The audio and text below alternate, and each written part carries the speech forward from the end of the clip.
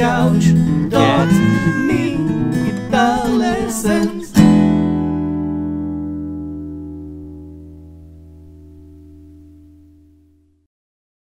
Hey there, LickNRiffers! Welcome back to yet another awesome guitar lesson here on LickNRiff. Cat's out of the bag now. We worked all day on this. In this video, I'm going to show you how to translate electric guitar riffs into acoustic rhythm guitar. Okay, now let me take the bag off of the couch. Okay, back to business. So, usually when we hear electric guitar players try to play their riffs on an acoustic guitar, it sounds a little inspirationless, right? It lacks dynamics, it lacks spirit, it lacks the vibrance that the electric guitar playing has. And there's a way to fix this, actually, and that is to not be afraid of the strings.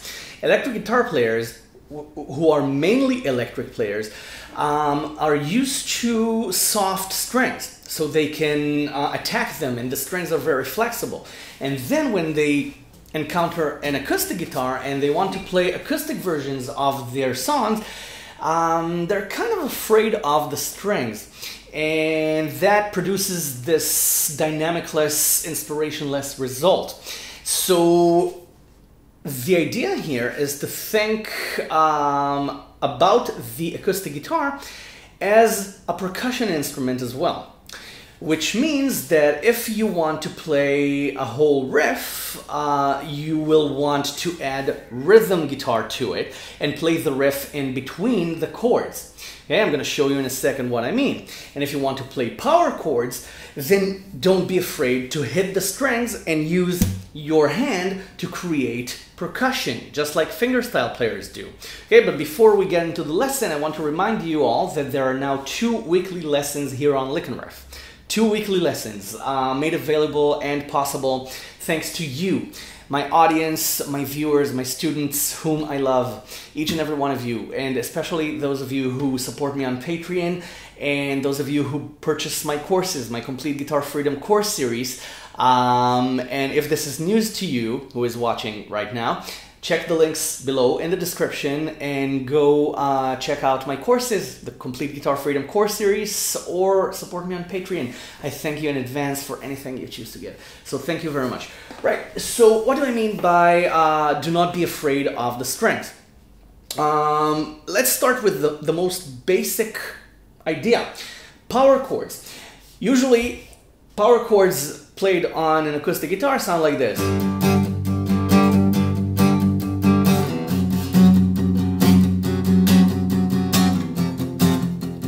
Now this was a diminished chord, which is also played in a power chord setting sometimes. So, okay, now do not be afraid of the strings. Hit them.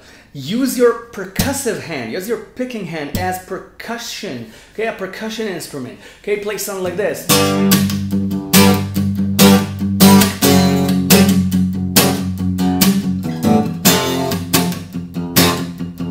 Okay, create the noise, okay, imitate the distortion, hit the strings, okay, and when you hit the strings, you imitate percussion as well. You don't even need to use your hand, okay, you can just play,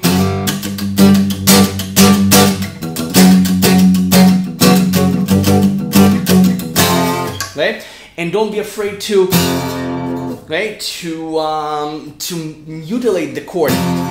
Okay, and that way you imitate the electric guitar's dynamics as best you can on the instrument. But what about riffs? What about complete riffs? For example, you have the Californication guitar riff, and most players, when they approach it on an acoustic guitar, they play it the same way as it's recorded. And if you're the only one playing, you don't have a band with you. You can't play the riff as it was recorded. You can't just play, okay, this and this. You can't. You need to add more. And it's not enough to add the bass solo. It's not enough to just do this.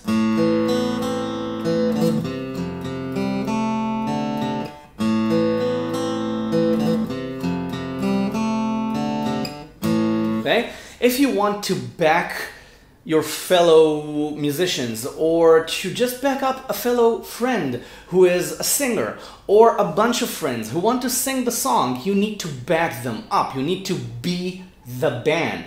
Okay? So, okay, you need to play the rhythm. You need to play the full backing. You need to play percussion with the instrument as well, using your pick. So you can play something like this. Okay? You can play the 0-1 on the second string with the rest of the chord. Okay? And you can play dum, da, da, da, da. You can imitate the drums by playing down, down, up, and then the 0-1. Okay? On the bass strings. And then, okay, strum the rest of the chord with 0-1 on the first string. Okay? And then you can do, okay, you can do the 2 and then 0 hammer onto 2, pull off to 0 on the D string. Okay? With the rest of the chord. Okay? It doesn't sound good when you just separate it and play it okay, isolated, but when you play it as a sequence, okay,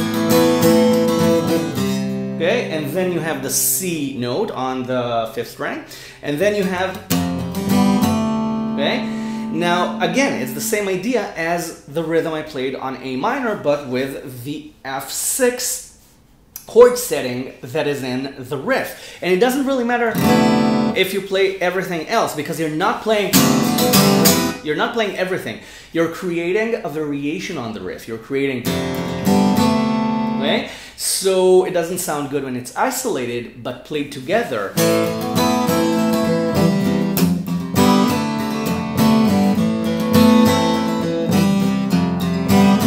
Okay? It sounds a lot better than just playing, okay, throughout the whole song. So when you need to get into the groove, when the drums kick in into the song, you can start playing.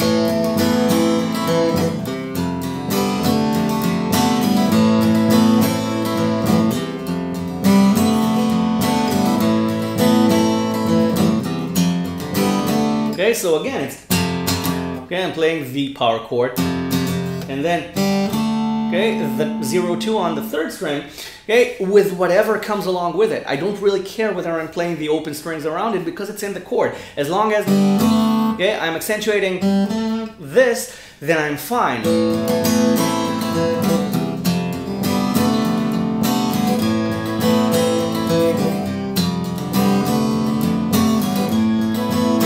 Okay, the same goes for Stand By Me. Okay, if you want to play Stand By Me, if someone wants to sing it, then you're wasting your talent by just playing,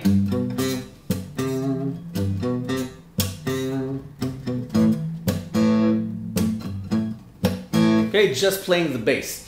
You can turn this into a chord progression, and it's a really simple chord progression, so why not? And then the bass solo becomes a lot stronger. Okay, you can play something like this. Okay, you can play the heads of the chords. You can slide into the G, and then you can play the head of the C chord, and then vibrate it. Okay, and you can rake back to G. Okay, you can turn it into a badass riff.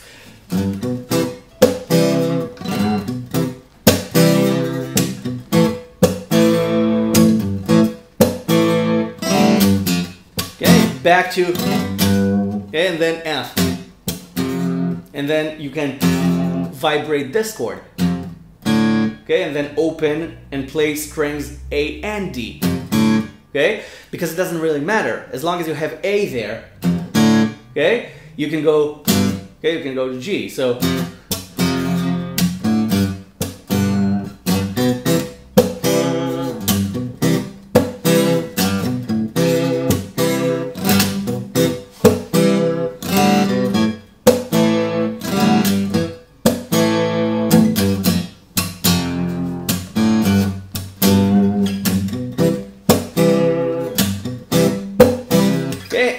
that way you're having fun as well while someone is singing the song.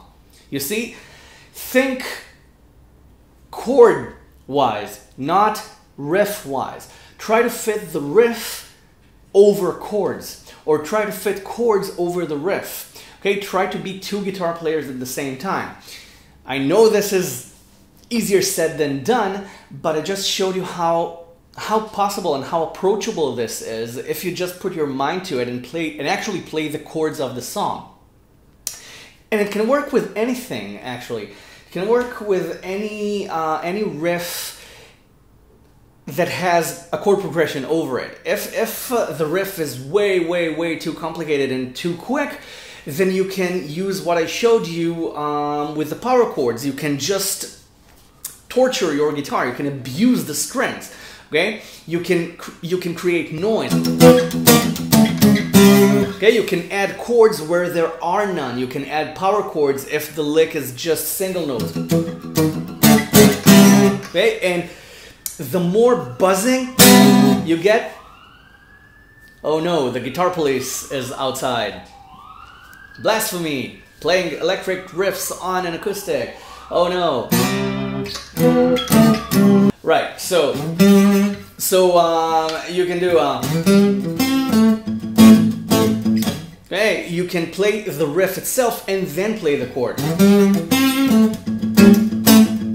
Okay, and you can play both notes.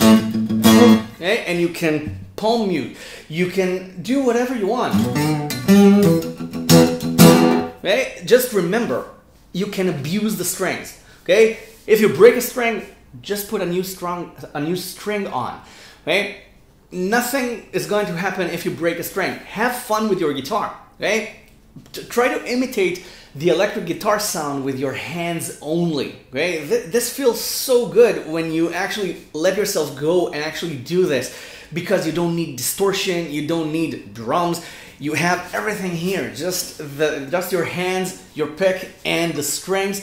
You can create a full band sound if you only stop being afraid of the strings. So thank you very much for watching. I will see you in the next lesson. Go abuse your guitar. Bye for now. Subscribe to the channel if you haven't already.